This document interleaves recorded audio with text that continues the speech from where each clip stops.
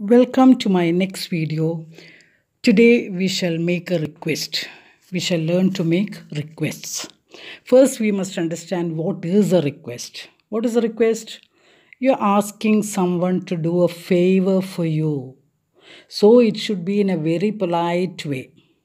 It is not proper to throw a request at someone's face, like give me some money, open the door for me, etc. There are some structures which are to be used. Only then it will have the image of a request. It has to be presented in a formal way. Even if it is to your friend, it has to be presented in an indirect way. What do you mean by presenting in an indirect way? First, you have to create a situation. Then we make use of some expressions.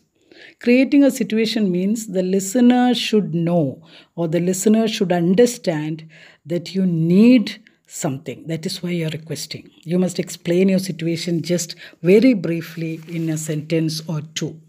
Then some expressions are used like can you, could you, would you please, would you mind, I'll be grateful, etc. So let us see how we shall make request. Suppose if it is like this, you want to request somebody to give you a lift somewhere. First, you have to create the situation. How is it? Dear Rex, I'm afraid I'm late as I had some work in the morning. Could you please give me a lift? Hope it won't bother you. What did we do here? First, we created a situation. We explained a situation. I'm late because I had some work in the morning. It is not on purpose. Then we are presenting the request. Could you please give me a lift? Hope it won't bother you. Could you please is used here because Rex may not be a close friend or he may be a senior person. So you want to be very polite. That is why could you and please is used together. Now another situation. You have to request your friend to help you with the assignment. Remember, he's your friend, he's your classmate. So the way of presenting is different. Rex, I didn't understand the questions properly. Can you please help me with the assignment? So he has explained why he's putting such a request. Why? I didn't understand the questions properly. Then Rex will come to know that you need some help. The situation is genuine. And then you can say, can you please help me with the assignment? Here, can you is used instead of could you.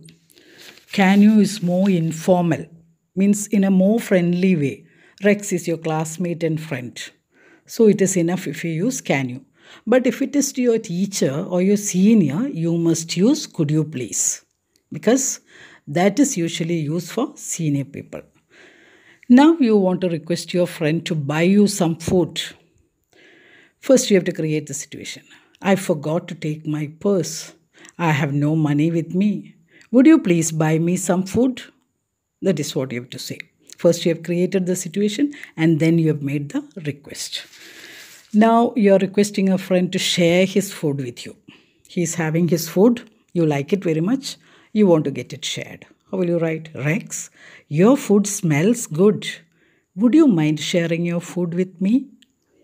First, you created a situation telling that the food smells good. Then, you're asking him, would you mind? Here, would you mind means you can ask it to a friend. The meaning is there any problem in sharing your food with me? If he says no, that means you are welcome to share the food. If he says yes, I don't like it, means he didn't grant your request. So for would you mind, and would you mind will always follow with verb plus ing form, sharing. That is the word which is used there. So can and would you mind is used for very close friends where you need not be very formal. Now another situation, you want to request your boss to grant you leave the next day. What will you say? Sir, I am very tired and need rest. Could you please grant me leave? The first sentence itself proves that a request is coming by. And your boss will be convinced that you need a leave. That is why I am telling you must create the situation first. And could you please is very polite, is being very polite because he is your boss. Next situation is your friends are having a discussion. They are talking about something. You want to join them. They are sitting in a circle and talking. What will you say? First, don't just break in. You have to tell them, your talk seems to be very interesting. Can I join you? Can I join you? Here is you're talking to your friends. You want to join them. Or you can ask, would you mind me joining you? Or would you mind if I join you? Both are correct. Would you mind is also used for informal situations. That is, if they say no, that means you are welcome to the gathering. Would you mind if I join you? That is a question here. Is there any problem in me joining you? Or can I join you? All these expressions are used to talk to friends and very close people. Now you are at a dinner with relatives. Ask one of them to pass the bowl of soup. How will you ask them? That soup is very delicious. I need some more. Would you please pass the bowl of soup?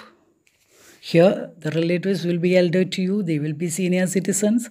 So, this is the way. Would you please? Please is used there in order to make it very polite. Would you please or could you please is also correct there. And you have to create the situation first. It is very delicious. I like it very much. I need some more. Then they will be expecting a request. You have to prepare them for the request. You are sitting in a room with some colleagues. Ask someone to open the window.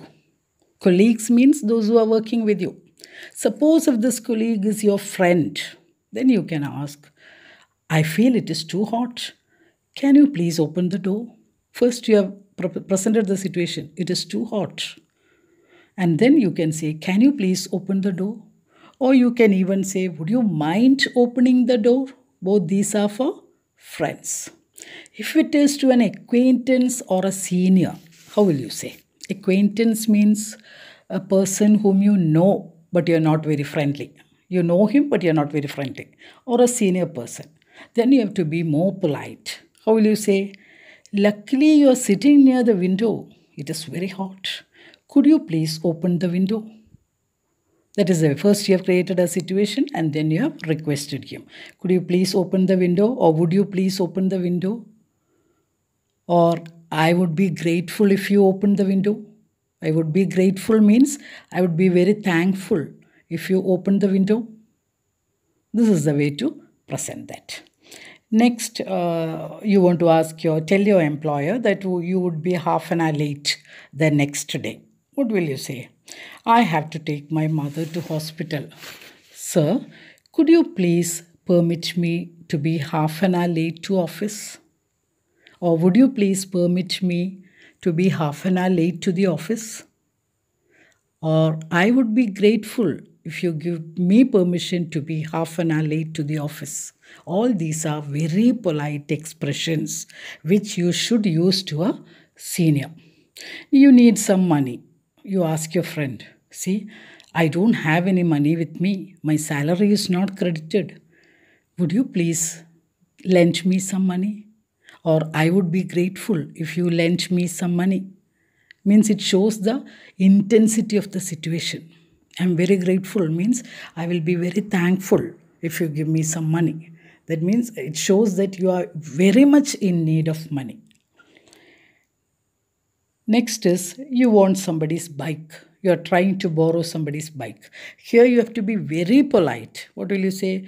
Could you possibly give me a bike for a day? I need to go on an errand. I don't have a bike. So there could you possibly is used to show that you are very polite. So these are the request structures which are commonly used. Now I'll just give you a synopsis or a summary of what we have said. First is you have to pay attention to the two important steps of making a request. First, there should be a brief explanation of the situation. Either you can give the brief explanation in the beginning or in the end of the request. But it should be there because the listener or whom you are talking to should be convinced that the request is genuine.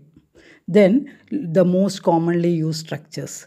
Can and would you mind is used for your friends, a younger person, subordinates, etc. Could you please, would you please, etc. are formal. It is more polite to your seniors, your superiors, elder people whom you don't know very much, your acquaintances who is not very friendly but you just know them, etc. If you want to be very polite to anyone, you must use please or possibly. Then I would be grateful. There is a thing like that. I would be grateful. There is an expression which is used to show the intensity of your request. That is, you are meaning to say, if you help me, I would be very grateful. I would be grateful if you lend me some money. I would be grateful if you give me accommodation. Grateful means I would be thankful.